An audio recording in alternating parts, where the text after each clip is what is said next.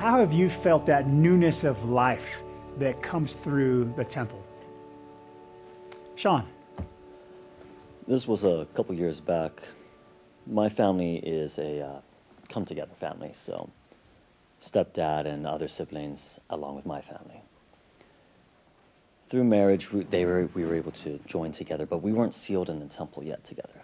That took many years of following, and when my sister Eliza, who was born of my stepdad and my mom, finally came into being, we eventually decided that it was time.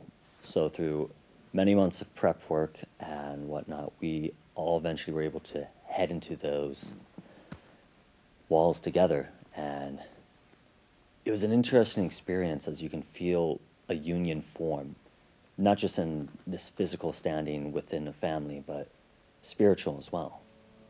Because it doesn't erase what your old family used to be.